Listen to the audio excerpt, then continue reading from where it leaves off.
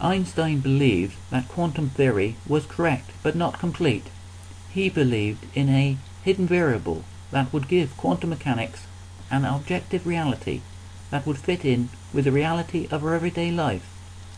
Einstein worked until the end of his life to find an independent objective reality to quantum mechanics. Most other scientists believed that no reasonable definition of reality could be expected to permit the paradoxes of quantum mechanics. In Einstein's universe, position and momentum at the quantum level would be explained in just the same way as it is for an object of our everyday life, within an objective reality that would make physical sense. Einstein said, "Well, we have thus shown that the wave function does not provide a complete description of the physical reality. We left open the question of whether or not such a description exists. We believe, however, that such a theory is possible. Quantum atom theory is such a theory and explains the hidden variable by giving us a deeper understanding of time as a continuous process, continuously forming the geometry of space-time." In relativity, Einstein explained that the position of an object in space curves it, forming the curvature or geometry of space-time. If the object moves around, then the curvature of space-time will change as well. This theory explains the process of how objects form their own rate of time, forming the arrow of time and geometry of space-time.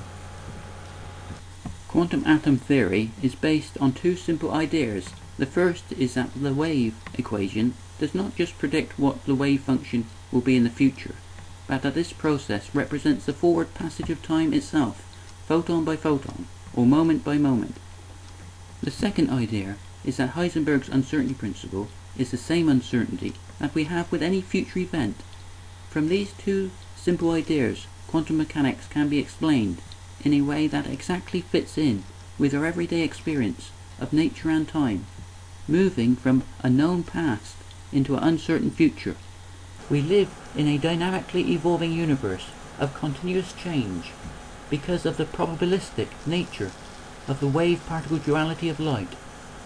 Only if light waves come in contact with an object will they form new photons of quantized energy that will have a unique position in space and time. In this theory, it is the inward absorption and outward emission of electromagnetic waves that continuously form the arrow of time and the geometry of space-time. The forward momentum of light is continuously creating a blank canvas for the observer that she or he can participate in. The atoms of the observer bond together and then collapse the wave function in unison, forming their own unique future position or reference frame in space and time.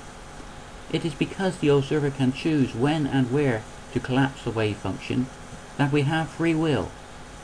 Life will create its own ripples in the fabric of space-time, forming its own broken symmetry of its own evolutionary path or timeline. It is because this process is at the same rate that light moves that the speed of light between the atoms will always be a universal constant, independent of the motion of the source. This can also explain why light is so beautiful when it strikes an object. It is because we are looking at a moment of pure creation of time and space. In this theory there is no universal time, because the universe is made up of an infinite number of reference frames that have their own proper time relative to their momentum and position. Therefore we are all in a unique position at the center of our own reference frame and can look back in time in all directions at the beauty of the stars. When we look down into the atoms, we can see time-dependent quantum mechanics, when the atoms bond together, forming their own beauty of their own symmetry and geometry. But when we zoom in on an individual atom, we find time-independent quantum mechanics, and there is no flow or arrow of time, and all we have is the measurement problem. Each new photon can be measured either as a point in space over a period of time, or as an area of space at a moment in time, but not as both. This is because the observer is always in the moment of now, collapsing the waves of light into new photons of energy that will only be relative to the wavelength of the light and the position and momentum of the observer. In this theory, at the quantum level of the atoms, the moment of now is created by a single photon-electron coupling, creating a wave function of future possibilities. Even the individual atoms of the observer are radiating electromagnetic radiation continuously. The observer will feel this as the continuous flow of time and as the aging process. On the level of everyday objects, the observer will see an infinite number of photon-electron couplings, creating a temporary image, moment by moment, or photon by photon.